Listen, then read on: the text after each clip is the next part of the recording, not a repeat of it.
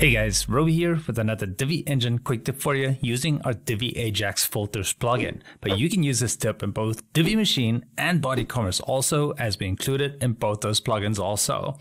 So adding these convenient filter parameters as you filter through your posts, products, whatever post type you choose is super simple using Divi Ajax Filters. Now users love this type of interaction, so let's go take a look at how to add them to your sites.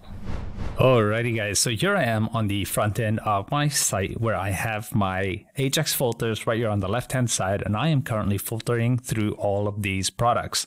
Now you can see when I drag this over, it's going to filter the products, and then you'll see that it filtered the products. And if I just select, let's say blue here, that it quickly filters out all the products that have blue options. Pretty easy to do, but you see that it doesn't have those tags up here that are easy and convenient for users to add or delete as they go through. So let's enter the Visual Builder here to take a look at how we add that on there.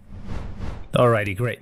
Load it up. We can see here that I've got all my models here on the page, and here I have my filter module. So I'm going to go ahead and open up the settings for that, and you'll see how quick and easy this really is.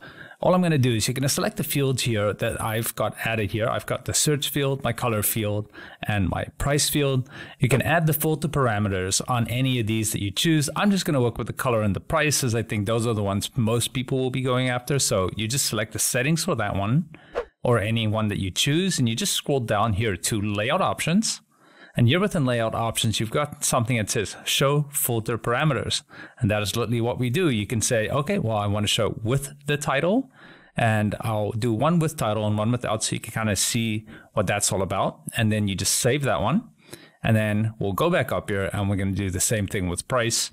We're going to also start here with layout, and it automatically goes there, as that's where I was with the last one. So it makes it convenient for you. I'm going to say show filter parameter, and this time I'll say without title so you can see the difference. So let me save that. I'm going to save the module, and then I'm just going to save the layout. So with my layout saved here, I'm going to exit the Visual Builder. Here I am on the homepage again, and now you'll see that when I click the yellow, it's going to say color yellow. Now remember, this one we've got the label or the title added to this filter parameter. And then if we go ahead and adjust the price, you'll see that it's just got the price there, but it doesn't give you any context as to what that is. But it makes it pretty easy. So I can go ahead and delete out yellow. And now it'll show you all the products within this price range, which is amazing. And then again, you can just delete it out again. So you don't need to go hit that reset button every time. And there we go. We've got all of our products on the page again. This is a super cool feature, and it's a really great way to engage users on your site. It just adds less clicks to getting what they want, low load times.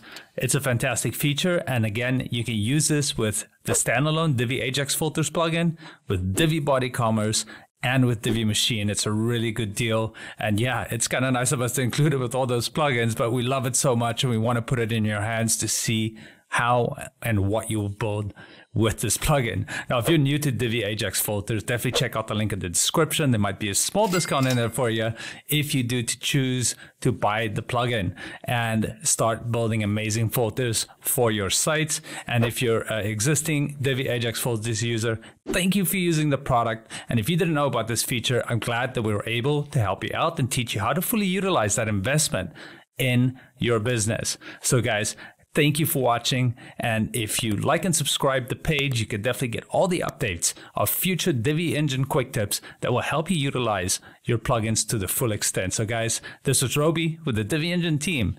Thank you so much for watching, and I'll catch you guys in the next video. Bye for now.